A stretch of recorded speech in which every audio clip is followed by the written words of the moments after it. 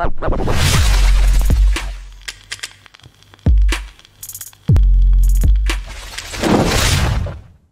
are you leading?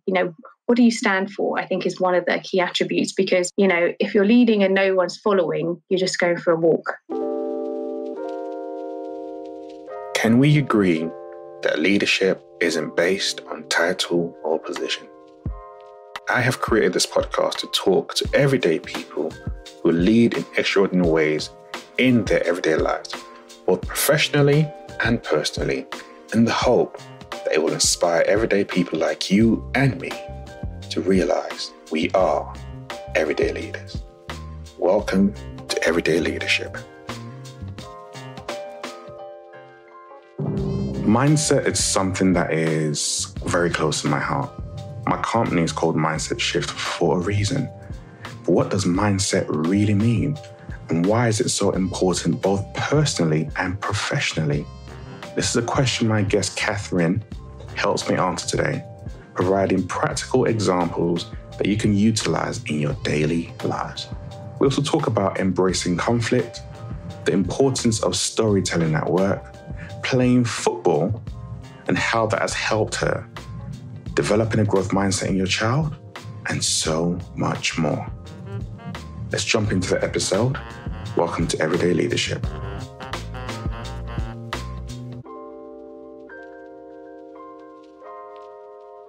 I have the pleasure this morning of sitting down with Catherine.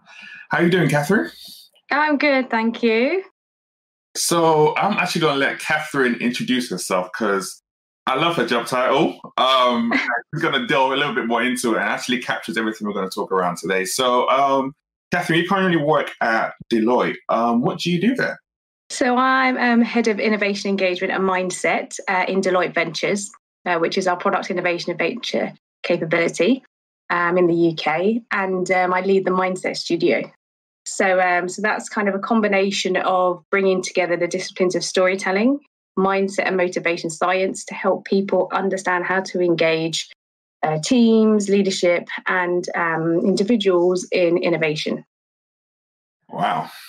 And I'm just thinking to where we are right now with COVID happening and a lot of companies having to come up with innovative solutions. How have things been from your perspective? So I guess there's many ways people kind of define innovation, and we kind of look at it through three lenses. One is, how do you just do what you already do better?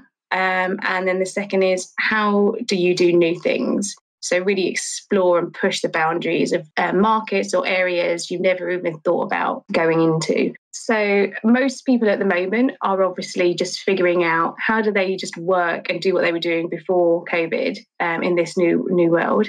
And people are obviously having to challenge some of their fundamental beliefs about where work gets done, how it gets done, also about levels of control and transparency. So how can we ensure our teams are able to deliver their work effectively? Do they have the right tools?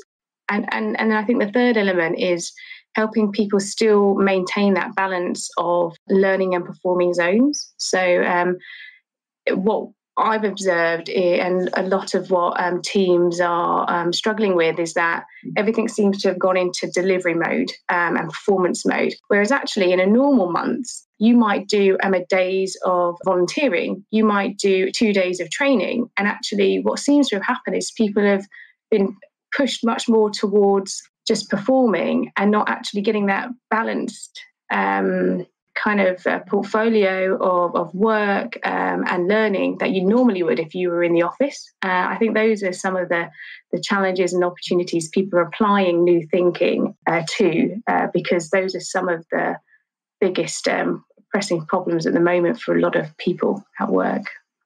And in the back of that, then, sounds like it's a mindset change and mindset shift that needs to happen with some of the companies. Obviously, like talks about some of your work focuses on that.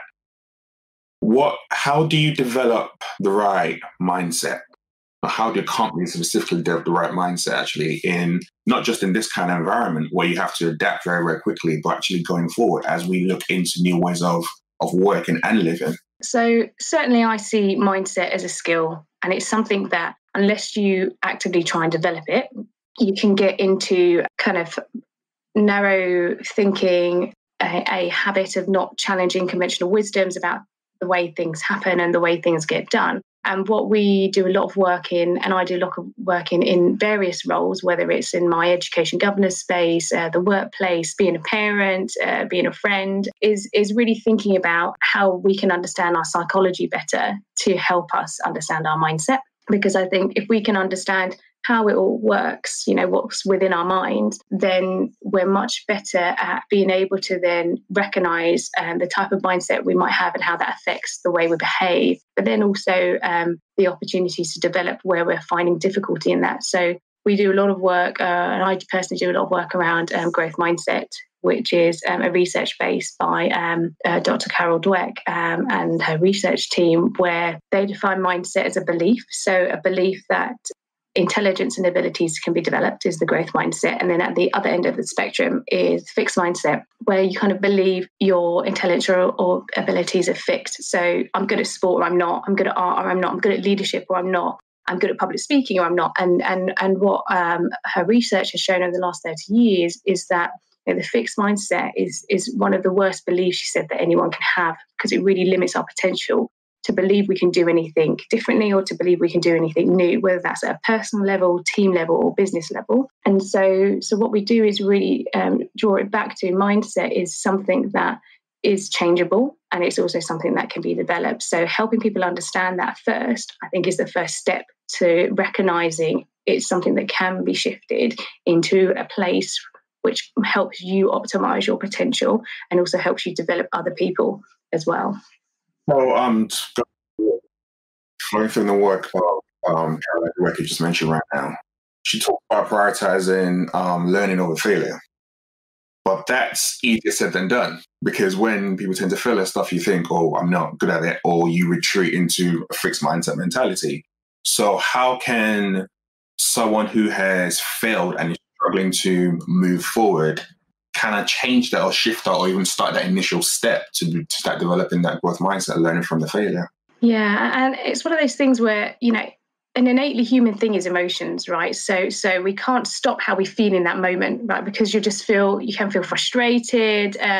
You might want to, blame the conditions, which is often common in a fixed mindset, which is fine, because that is something that's innately human to us to react emotionally. And the opportunity is to reflect on that experience and to ask questions like, well, what can I learn from it? What could I have done differently? What actually was not in my control? And therefore, I shouldn't beat myself up about that, because that element of whatever happened wasn't in my control. And so it's really trying to break down the opportunities for learning, but also the opportunities to understand, where you didn't have control over some of the things that might have happened, and then to think and to reflect on, for the things that weren't in my control, how could I create more opportunities so that they are more in my control? So it's, I think, helping people break that down a little bit. And actually a good exercise that I personally use and I recommend to others is the Edward de Bono 6 hats, if you've heard of that. It was developed originally to help with creative thinking, but it's a really good reflection tool. And he's kind of the grandfather of the term lateral thinking, so how we generate ideas basically, rather than vertical thinking, which is how you make decisions and kind of narrow your idea space. And the 6 hats have 6 colours. So the white hat is about facts. So you could analyse a situation and say, well, what were actually the facts? What happened?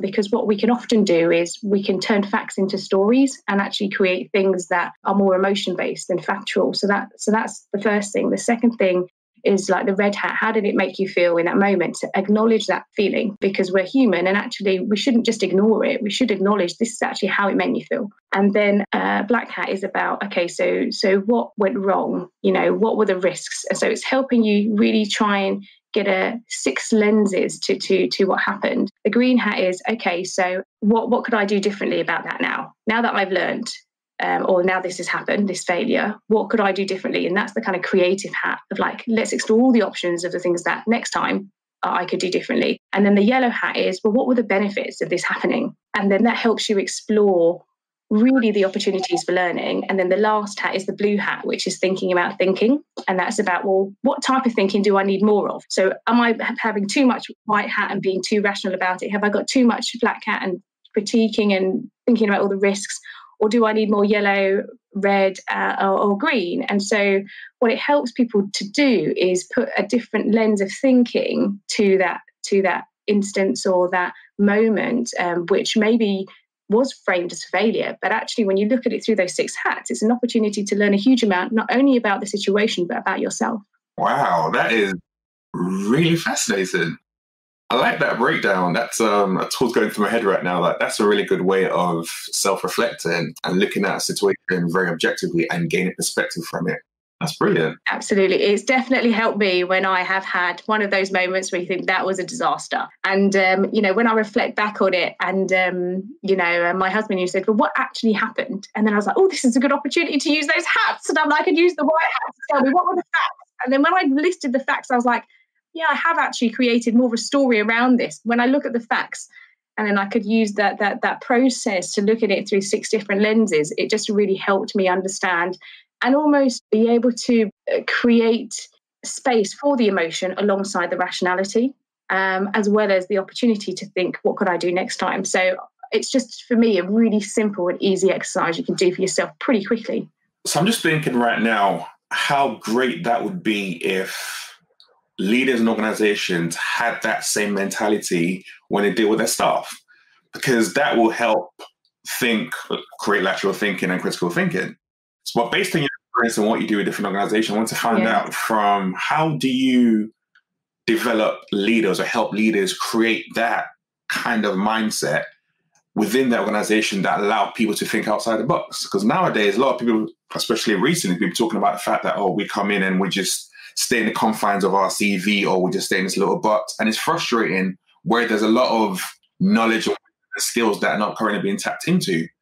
So one of the things that I'm very much an advocate of is creating spaces to challenge conventional wisdoms. So we host a lot of new forums in the firm, but it's also, you see this a lot in community spaces and community networks. And it's just inviting people in for a conversation with a diverse group to just have a conversation about a topic that is important to people. And I think that creates space for people to share views on particular aspects of the workplace. So it might be, how do we enhance collaboration across our functions, for example? And then if you can convene spaces, what you'll find is people who really care about that will come. And it doesn't matter if there's 2 of you, 5 of you, or 500 of you. It's just starting and convening spaces and creating spaces for people just to have the conversation. That's a really simple, free thing that you can do as long as you've got some technology to bring people together at the moment to have that conversation. And it's hosted in a way that it's very clear this is a platform for a conversation about something we care about, so we can turn some insight into action. And what you find is when you can convene those spaces, people actually do things, because it's the people that turn up that actually want to make the change. So it's a really good way for you to bring change makers together across organizations. And we certainly see that benefiting from also breaking down silos. So people who often want to make change happen, they tend to see silos much more than people who generally are operating the kind of normal status quo way of working. And so we've done our own research in around a theme called the passion of the explorer. So John Hagel's one of the researchers at Deloitte, and he has a whole load of research which demonstrates that when you have this passion to change and to explore, you end up seeing a lot of these challenges much more than the everyday person, and then it can feel a bit isolating.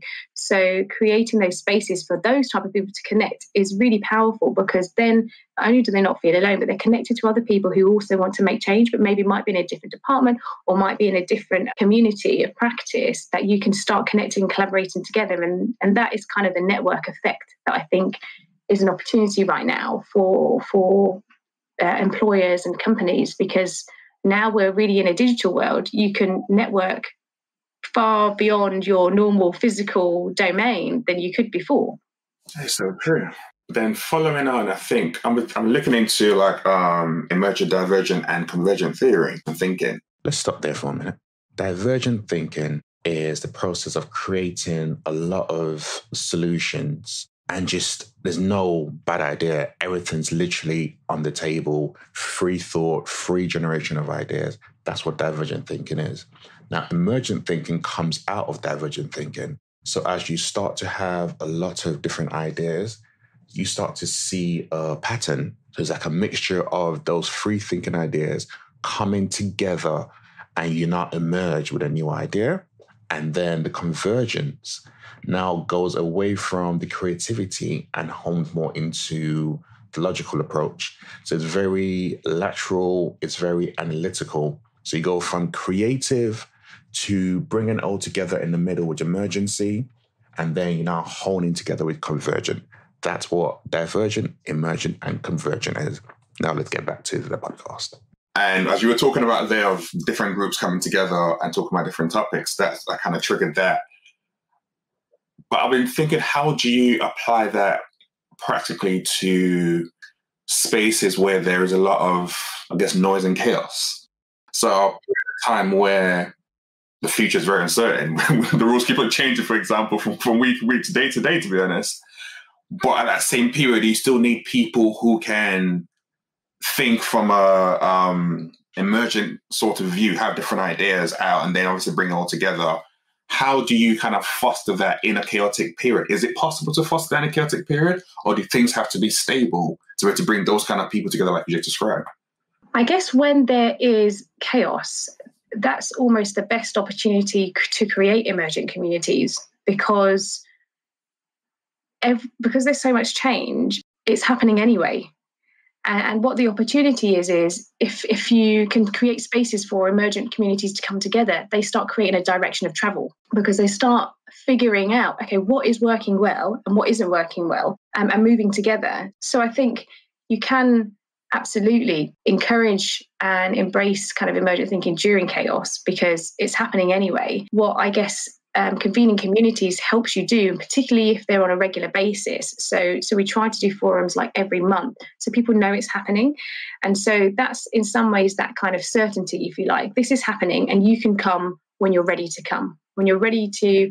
So it's an open invite always. And then that in some ways provides a stability that there's always a conversation happening at this time on this month, but it's emergent in the sense of the topics are hosted by the community themselves. So it's driven by the community and what people care about, and anyone can join in any month. So I guess it's that balance of the experience feeling stable in a way so people know when it's happening and what the kind of values are of the group and why we're here. But the emergence comes in, I guess, in the moment and in the process of just the conversation, because it's hugely serendipitous because we don't often know who's going to turn up or, what departments are going to show up. We often have open invites, which are people from outside of the organisation. So it's really, very open in that we want to bring lots of different types of thinking in. And I think that's where the emergence happens, giving people some form of direction or theme. So it might be where, emergence around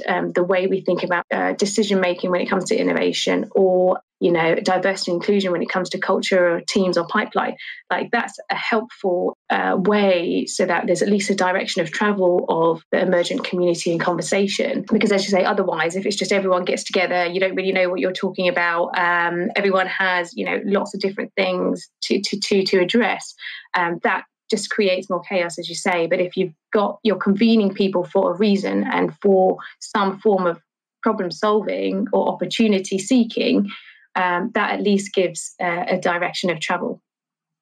So based on your experience, would you say when it comes to problem solving, the community aspect is a lot better than the traditional hierarchical top-down kind of management structure that we've seen over the years? When it comes to change or innovation in organisations, do you mean? Yeah. I guess when it comes to mobilising change, lots of research demonstrates that, you probably have a small community that does most of the change because they're just people who, who want to do it and believe in it. So, I observe when we're doing a lot of forums or events around innovation, you often see the same faces, and the same people coming. And so, an element of that might be personality, an element might be just the time in their career that they're ready to kind of challenge and they have the confidence to do that now. And it might be that they've got a milestone for themselves to push themselves on a personal development journey. So there's many reasons why, people might come to these things. So I think mobilizing and the execution absolutely helps when you have a community behind it, because things are never easy when you're doing change or innovation, and having that kind of camaraderie, that solidarity is incredibly motivating and needed. I guess when it comes to the hierarchical way that organizations have formed and is the core principle, if you like, of organization as a concept, that has the benefit, if you like, of efficiency. So it does help when you have a direction and people are incentivized and appraised on whether that change or that innovation through the hierarchical system. So I think, when we look at, I tend to talk about it through kind of three lenses. You have hierarchy as the main mode. And so that obviously has the positives of efficiency, but the negatives of authoritarianism. You have solidarity, where the positives are about belonging and connection, but the negatives could be tribalism. And then you have individualism, where the positives are competition, but the negatives are selfishness. So if you think about, you can mobilize change or execution through those three domains or three modes: hierarchy, solidarity, or individualism. All of those are interplaying in any organization or culture. And it's just getting the right balance. So I don't think one is bad or one is good. It's just making sure that you're trying to optimize each form of change or mode of mobilization to the benefit that it has, rather than falling back into the negative attributes that could manifest if it's not kept in check. So that's what we look at from an engagement perspective is, are we pulling on these levers and these modes of change in a balanced way? Because sometimes it can be that you do need more hierarchy because you've got 50 different teams trying to solve the same problem and they have no idea about each other. So sometimes it's helpful, right? Because you're like, actually, let's just give them a bit more direction. This is the three things that are actually the most important. So that's the way I guess I tend to look at change. And this is from a model that Matthew, who's the CEO of the RSA, is a huge advocate of. And I really like that lens, because it's very much taking a kind of social science philosophy lens to thinking about culture and change when it comes to anything from national all the way to organizations and communities. And certainly I've seen the response when we've shared that kind of framework that helps people think about the way they lead and the way that they're making change happen, and whether or not they're doing too much of one or the other. So what do you think makes a good leader? I think it really depends on the context and what the leader is tasked to do. If you put into any search engine or platform that sells books, leadership, you'll probably get about 7 million books on leadership, right? So we are in a state of overwhelm when it comes to what does leadership mean? Is it a what or is it a how? And I think my observation is, you do need different forms of leadership depending on what problem you're trying to solve. So, for example, if you're looking at a challenge around, operational efficiency, that potentially would require a different leader than if you're looking at a challenge around well-being, And so you obviously need a balance of these attributes to be able to provide, firstly, clarity over what are you leading, what do you stand for, I think is one of the key attributes, because, if you're leading and no one's following, you're just going for a walk.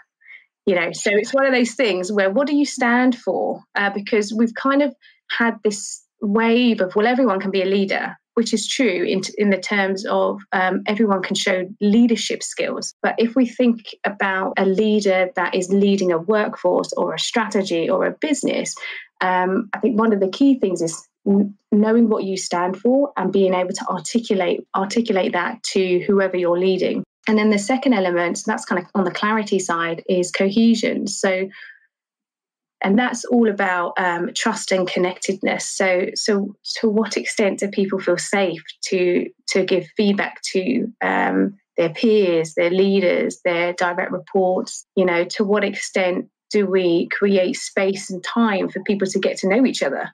Right? Because we know when you can understand your colleagues, what's happening in their world, you can be much more attuned to how to get the best out of them. And so that's the kind of cohesion. And so I think two attributes, without a doubt, I think whatever you're leading, clarity and cohesion are so important. I mean, there's many other attributes that you hear around in those in books and those type of things. But for me, those are certainly two things that I focus on a lot. And particularly when you work in the space of innovation, there's so many things you could do. And just being clear on like, this is the priority, explaining and articulating why, and then ensuring that the team is cohesive and able to optimize their performance in both their work, but also in their learning zones when they're trying to experiment and do things differently. I think those would probably be the two that is a consistent thing when I've experienced good leadership, and two things that I work on weekly.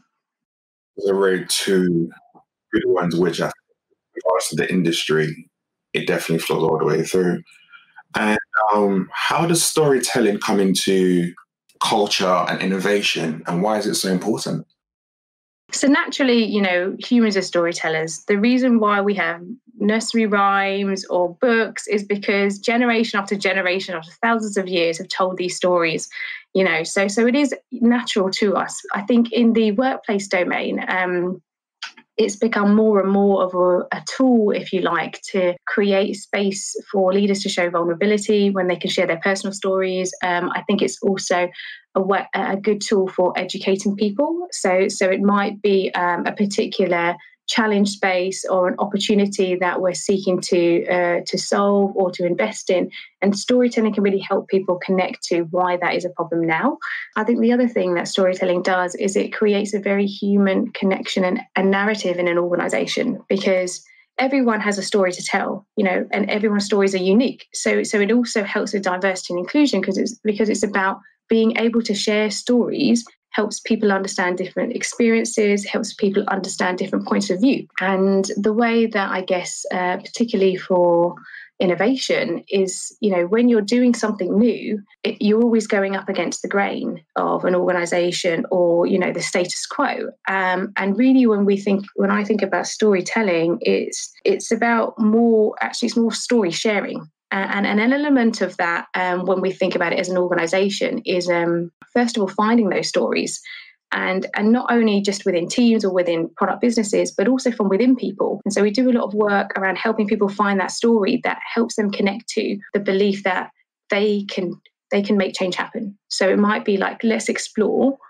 a time when you really challenged the status quo, or you spoke up about something that you thought could be changed and be improved. And let's start figuring out some of those stories that help you increase your self-belief, or remind yourself that you can do this because you've already done it. And in every walk of life, there's always a story that people can link to that helps them recognize and remind themselves that this is within them. So stories, I think, are a way to help people find that kind of inner confidence and inner belief in themselves. But also what story sharing does is create that space for other people to explore that as well. So it's just a really powerful way of unlocking some new insight from within people, in creating a new, a more deeper level of connection within teams, but also as a tool for inspiring change, when you can really, talk about, this is something that I believe is a real problem because I've experienced this in my work or when I've been trying to make change happen. And so this is why I want to invite you into this conversation. And so if we could start with the story of ourselves, then start with the story of why this is relevant to us now, and then the call to action of, so what can we do about it? That's a really simple formula. It's like me, us now is a really simple storytelling formula that we share, because it's just so powerful, and it moves away from that traditional approach of presenting and putting the kind of rationale first. Actually put the emotion first, because that's what people connect to. Do you have a good example of a story you've used or a way you've applied that I can hear? So I guess a lot of people ask me personally about kind of my public speaking and keynotes, which I do quite a lot. And, I always share the story that when I was at university, I had to do my first presentation to the class, and it was probably only about 15 people. And I hadn't ever had to do a presentation at school. I don't know why, but this is the first time I've actually had to do it. And I like had a panic attack, like a few days before. I was like, I can't do this, and it just really freaked me out. And I don't think I ever really did any presenting or public speaking until I really got into work. And then it's only been like the last 4 years that I've really started to do public speaking and keynotes. And I think part of that story is, helping people understand that, personally, I think storytelling and public speaking is a skill. And so kind of just sharing that personal experience is saying, look, everyone starts somewhere, and all good speakers were once bad speakers. Because people say to me, well, how can I get better at this? Like, how do you do that? And I was like, look, this is just something that I've worked on the last 4 years intentionally and consistently. And I was terrible when I was at university, because I'd never developed it at all. And so I guess starting with that personal story, and then you can say, right, so right now what we're trying to work on is, helping people connect and understand the change agenda. If you can kind of share a story about where you've had to kind of develop and really focus on something that you're not good at, that can help unlock people's confidence and say, actually, do you know what? I can do that, and actually, I was terrible at it 10 years ago, but that's fine, because I never even worked at it. And even if I did work at it and I failed a bit, I didn't really do that well. What other strategies could I use now? Now there's like way more information on the internet, and way more information that, on blogs and sites that you can actually absorb, because there's so much access to educational resources. And I think, just being able to provide that, I guess, personal story of a challenge, and then the call to action to say, look, anyone can do this if you just have a goal, if you have an idea of how to improve, and I guess that's the story I tell when I'm sharing ideas and stories around growth mindset. So that's one of the ones I share, and everyone has a version of that. So I think giving people the kind of formula and an example helps them then create that narrative for themselves to say, actually, this is something I could do, and I can see the steps to take that forward. Yeah.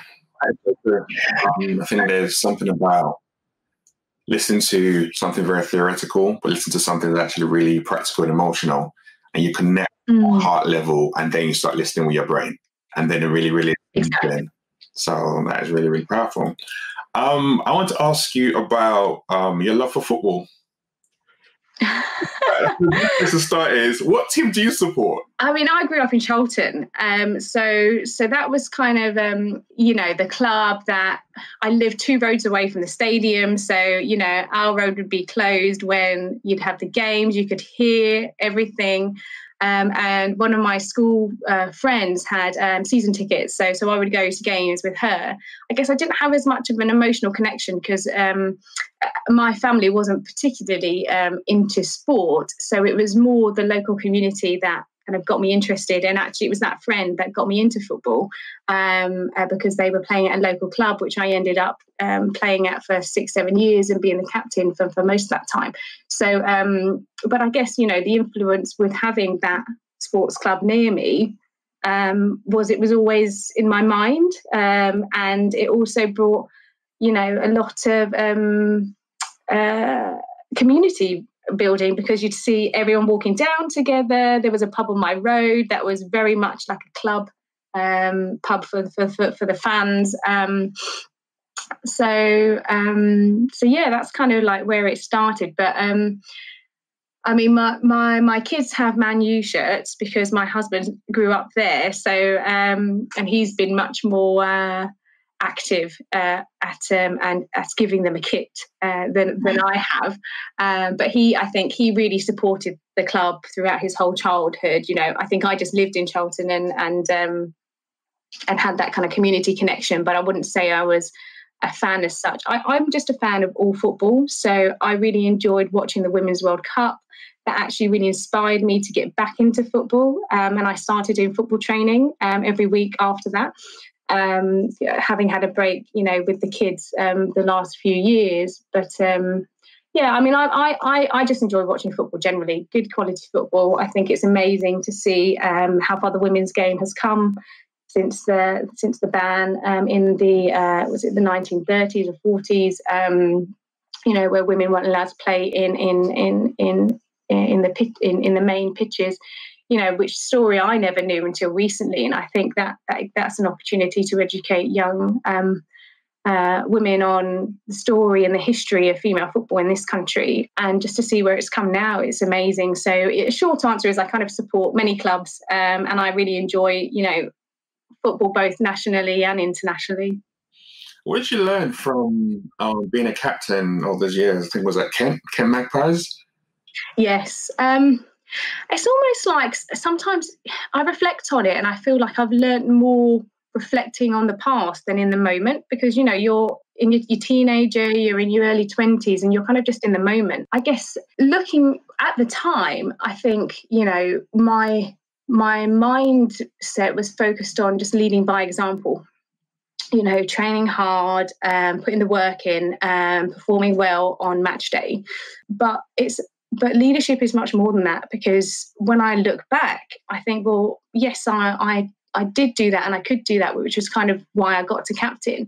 But actually, it's that kind of cohesion that when you're younger, you don't quite necessarily understand the impact it has on other people. Like I remember when we had some new players come in and they were getting frustrated that some of the existing players kept passing to each other. And on reflection now, I didn't really understand at that time what that meant. And I could have, as a captain, explored that more. But you always look at the world through your own lens. It's a kind of psychological thing. And obviously at the time, I'd be thinking, but they were just in the space. It wasn't something that I was consciously trying to do. And also, the more I know about habit forming and how that affects your behaviours and how you can actually increase performance of teams by just getting the small things into habits, you can get that kind of 1-2% advantage. I've kind of realised that because we all played together, there was maybe 7 of us who played together for a long time, that actually we had already had increased our habits and being able to see each other more quickly and being able to play with each other. And so new players didn't have that yet, because they were having to integrate into the way that we had played. And it wasn't anything that was conscious, it was habitual. Now I can reflect on that and understand how that was impacting other players in the team. But at the time, I didn't have an understanding of, why was this happening? I didn't mean to pass to these particular players more often. But now I understand why, because we've had that connection and that kind of, you don't even think, it just happens, But now I have that awareness and I can reflect on that with both more knowledge about psychology and habit forming, and also more awareness of other people and being able to take different lenses to the same situation. I feel like I could have much more of a leadership ability than I would have back then, because I have this new lived experiences and new insight into how people work and how their mind works, because it's not just a physical thing, it's a mental thing, sport. How would you, in your learnings now, how would you integrate them into your team? So one of the things that I certainly have focused on and embraced is conflict, and actually how to manage that in a positive way. I think my experience when I was playing football was conflict was a bad thing, and you wanted to stop it as soon as possible and not explore it. But actually all that did was suppress the challenges and the frustrations people had in the team. And actually conflict is the best opportunity, because it helps you find a way forward, because it presents a new challenge for you to solve, and something important that unless it is solved, it just festers and then it gets worse. So I think one of those things that obviously both a growth mindset and bringing diversity of thinking helps is it creates situations where you can have challenging conversations. And that's so important in the workplace, because you can grow up in different places in the world, in different regions, and one thing one person says or one thing one person does means something different, because this is just a different lived experience, different cultures, and so those type of things happen all the time. And I think what I've learned from my days playing football is embracing conflict and trying to navigate that is a really important and positive thing to do, because you then start with a position of seeking to understand before you're understood. And I think that's one of the key principles I try and take to anything I'm doing at work, because it puts you in a position of listening first and acting second. Wow. It's powerful listening to you share something about football that happened so many years ago. And I'm just thinking in my mind how relevant that is right now, especially a lot of organizations that are doing work around creating inclusive cultures and diverse organizations, and how seeking first to understand, then to be understood is so important. It's really powerful. You are also into Latin dancing. Yes. These were probably my careers or my ambitions as a kid. I was like, I'll be a footballer or I'll be a dancer. Or the other thing, I was actually reading, like, my leaving, like you were always told to do a write-up of like what you want to be when you're in year 11 when you leave. And I read it, and it was quite funny, because I think one of them was be a dancer. I think I'd already closed off the door of being a footballer, because at that time we just didn't have the funding and the role models, you know. And actually one of the people from my team who was in one of the junior teams, she actually went on to play for England. So I shouldn't have closed that door.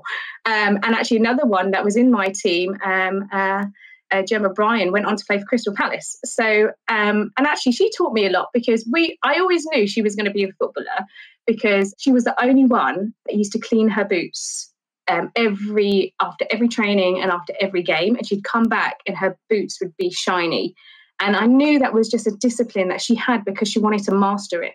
And I didn't have that in me at the time, and I just knew she was gonna make it, because she just had so much commitment and belief and passion, and she did. And it was amazing to kind of see that journey. But yeah, I think at that point I'd kind of closed off. I didn't have that level of belief, and I'm so, it's such a pleasure to see that other people didn't, and that actually if you had that belief you could see it through, and the opportunities were there, but I guess it wasn't as visible in certain communities. So I guess so dancing was one of those things I'd put on that write up when I was in year 11, and I think becoming a lawyer was the other one. So it's something around professional or kind of dance, but I guess I kind of ended up in the end becoming a qualified chartered accountant, and doing that for eight years or so, and doing much more technical work. But the last kind of 4 or 5 years working largely in innovation and ventures and employee engagement. But yeah, and then the Latin dancing kind of just came out of kind of family, hobbies, and passion. My mum was a dancer. But she danced, she did Hawaiian and Tahitian. So we grew up dancing. We're a very dancing family. And Latin dance was just something, you know, that came kind of up, I think, through the emergence in the community networks. There was a lot of like dance classes in Southeast London, and my mum and sister became dance teachers, and then I got into it. And actually, that's where I met my other half. So it's very much a passion and a hobby of mine that I think, again, and it's a nice reminder for me of just the simplicity of like human connection sometimes, because, you know, if anyone out there is a salsa dancer, they'll know, you know, when it comes to salsa clubs, you just turn up. You can, like, I would often go on my own, you know, when I was at uni, and you just turn up, and then everyone knows the rules. You know, if you get invited to dance, you go and dance. Doesn't matter who it is, you go and dance, you know, together. And you don't know the person. And there's some people that I know from the kind of community of dancing that I don't even know their name, but I know who they are, and I've danced with them probably 10 times. And it's one of those things where it just reminds me of that kind of connection that dance can bring to communities. You don't need to say anything. You just need to be in the same rhythm and in the same moment. Wow, that is beautiful. Between dancing, your work, your mum, you're a wife, where do you time for, and stuff you do around being a school governor as well, where do you find time for yourself? So I guess I am very conscious and intentional with my time. Particularly the last kind of 4 years, I've really made a habit of analysing where I spend my time and having some principles. So one of the things I look at is, what do I need to sustain? So like, what things do I just need to live? So it's like, you know, you need to spend, I don't know, a a couple of hours doing your food shopping, half a day sorting out the house, 1 day a month sorting out your admin. And I think I look at it as kind of like, how do you spend your time, and almost in like a pie chart to understand what do you need to sustain? Because I think, when I went back to work and I set up kind of a community network around kind of like TED Talks with parents in coffee shops, and we did pop-ups, I found I was burning myself out because I wasn't really thinking about how much time all of this took, and then what was therefore being sacrificed, which was the kind of things you need to maintain and just to live and feel like you're kind of on top of, the day to day. And so I really took a pause at that point, having had a coaching session, and I kind of mapped out where I was spending my time and realized I've got 30% more of things that I'm trying to do than I actually can physically do in a day. And so it really helped me just think about prioritization. So the first thing is understanding how you spend your time. And I do that a lot, like every week, to understand that. Not only how I've spent it in the past, but how do I want to spend it? So what would my ideal state look like? And then really just trying to get as close to that as possible. And, life has always its own surprises. So, not everything's going to be perfect every week, but that's something I'm conscious of. And then I also use the agile methodology for prioritization in my family life, which is called must go. So this is a good way to bring your work home. And it's a must do, should do, could do, won't do.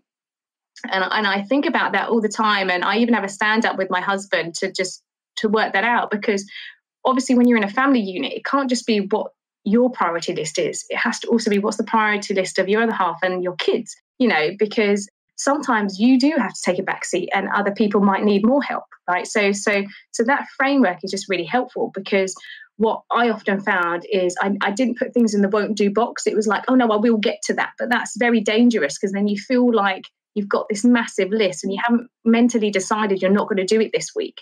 And so it kind of hangs over you. But actually what I found with this framework is you just put it on the backlog and you say, look, I'm not going to do it this week because it's not important or it's not urgent. And so that agile framework has really helped me with just getting the priorities right, or as close to ideal as possible. And so from the outside, it might look like I'm busy and I'm really a busy person. But I don't feel that way. I don't feel busy, if you like. I feel just like I'm doing the things I need to do and I want to do. And part of that is looking at where is the time for myself. So I make sure that, at least twice a week, I'm doing exercise, whether it's training, football, or cycling or something like that. And then finding the time to read or just, have a walk. And so I also have kind of a list of what gives me energy. I think it's a really good question to ask yourself, particularly at the moment, because it's so easy to get wrapped up in things that drain your energy. And I have a kind of list of things that don't give me energy, and then things that give me energy. And that might be people, it might be activities. And I think it's just looking at that and seeing how you're spending your time. Are you spending time on things that are draining your energy, or are you spending time on things that give you energy? And even just understanding what would your list be is helpful, because then you can try and work out how can you get more into your week that gives you energy and reduce the things that don't. So yeah, that's probably two of the ways that I navigate being a parent, working and having kind of other roles in the community. Oscar. Speaking of bringing work home, how do you develop kids with a growth mindset? Thinking about Orlando Work's work of not yet, and that came to mind. So how do you develop that at home? So I guess I focus on two ways. One is first developing myself, because if I could be more aware of my mindset in a moment, I'm more likely to role model the behaviours of a growth mindset. So for example, as happens quite a lot at the moment when the kids have to be at home and not at school, there can just be that moment where they want your attention and you really can't give it to them. And if, I might react in a way that, I think, oh, that was a bit harsh, or, that was an overreaction. I make sure I apologise to the kids openly and say, you know what, I didn't mean to do that. I'm sorry. And I think showing visibly how I'm trying to learn and when I've made mistakes, even to them, that's really important, because it helps them do that themselves then. So when they've done something wrong, they will admit it much more easily and apologize. So I think if you can role model those behaviors, they're only little now, but obviously with teenagers that can understand more, that's even more important, because the worst thing I think with that you can do is as a parent, or at least I try to avoid to do, is do as I say and not as I do. And everyone has that moment when your parents are telling you something and you're like, but you don't do it, so why should I? And so I really try to have that in the forefront of my mind, because I think that's important when it comes to a growth mindset and creating that environment for both the children to feel they can learn and make mistakes, but also see me do it as well. And then I guess the other thing I really work on, which obviously comes out of Carol Dweck's research, is how we praise children. So her research showed that if you praise children for being smart, or just for the outcome, if you like, or being really clever, that gets them into a fixed mindset more often, because they feel like they always have to be smart. So if they fail, or if they don't perform in the way that was expected, they feel like they failed, rather than if you're in a growth mindset and you give them praise around effort and trying to stretch themselves, they'll just feel like, oh, I haven't reached the goal yet, I just need to work harder. And so I'm really conscious of my language to encourage them to work hard, to think about, well, if that was easy, what could we do next? That would be more difficult, because actually if it's easy, that means we're not really learning much. So what else could we do? And where I've really seen it in real life, I guess, come out. So I think my son was 4 and my daughter was 2, and she was trying to get a little bag on her back, and she's getting upset and she's going to throw it on the floor. And my son just said to her, "Don't worry, you just don't know how to do it yet. You just need to practice." and that was really wonderful to see. And then more recently, my son's taken up. He took up skateboarding and the kind of the scooter on the ramps, and and those in our local one, they have family ride time. So it's like there's adults there, there's teenagers, and he's there, and he's only like 6, and he's trying to push himself, and he was there for 3 hours. I couldn't believe it, trying and falling and seeing adults fall. And he saw an adult fall, and he went over and ran over to them and said, "Are you okay?" And so just seeing it manifest in how he pushes himself, and how he sees other people fail, I think of all ages has really helped. So I think, both the language, but also putting children in a context where they can see other people struggling and other people learning is really helpful for them, because they can start to see that it's not just a thing that children experience, it's a thing that teenagers experience, and things that adults experience. That I think I hadn't appreciated how much that environment of exposing him to would actually help his mindset. So that I think was something that came about just from him inquiring and wanting to do something different and new, but also experiencing that with a mixed age group. I love that. I love the stories. These storytelling coming through. I love that. Well, I know. I'm like, it's amazing to do it as a job. Did I think that when I first started my career 14 years ago that I'd be doing this job? No, but I've always just taken the opportunity to do something different. Yes, sometimes it might feel like a risk, but I guess personality-wise, I always just see the opportunity. I'm a glass half full kind of girl. But I always think, if it doesn't work out, you just do something different. There's always another door that will open. Okay, so true. Just before we finish off, I'm just going to ask you a number of quick fire questions. What are your 3 guiding principles or values that you live by? I have these actually written on a piece of paper downstairs in the kitchen. Remember them. I think my first one is courage. To have courage, because I always think you can be you can seek to kind of be kind and to be mindful, but the world is sometimes not a kind place, and so for me, I really try and encourage and praise, particularly with my kids, for them to be brave and to be courageous, because I think We never know when we're going to, what happens in life. So courage is one of my core values. The second is having fun. And, I just think if you're not having fun, find something that gives you energy. So a really important element of just life for me is fun, and finding fun wherever that is, whether it's having a coffee with your friend, having a bit of chit chat with your teammates. I'm always looking for ways in which people can have fun. And then I think, my third value is about paying it forward. And the importance of, if you have knowledge or skills that you can share with other people, even if it's a 5-minute favor for you to just kind of share a couple of links to some new jobs, or, for a friend that, doesn't quite know how to get into a new industry, encouraging them to just do volunteer work and just giving them tips. I think for me, that's a really important element, because I've, received that, growing up, and I will always value that. And I think if you have any opportunity to pay it forward, that is really important. And we have a bit of a ritual even at home for small things, like, looking at what we can give to charity, whether it's toys or clothes. And now the kids, every month we do it, they come to me with a bag of stuff they want to give. And so it might not just be knowledge, it could be things that actually could go to a place where it's needed more. And so, I think those are probably at least three of them. What is the one key thing your marriage has taught you that's helped you at work? I think it's really taught me about how personality differences manifest, and that actually often I might experience things that I think is something to do more personally about me, but actually it's more of a personality trait of how someone would respond to a situation. So I think I've learned a lot about personality, and how those clash, how they can come together, and that's really helped me understand how to get the best out of people and teams in the workplace.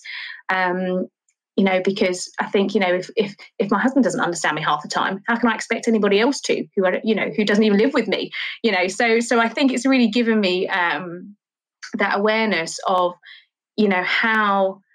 how we have this kind of expectation that we know everything, how to optimize someone's potential, but actually there's so many elements of a person which you just don't know.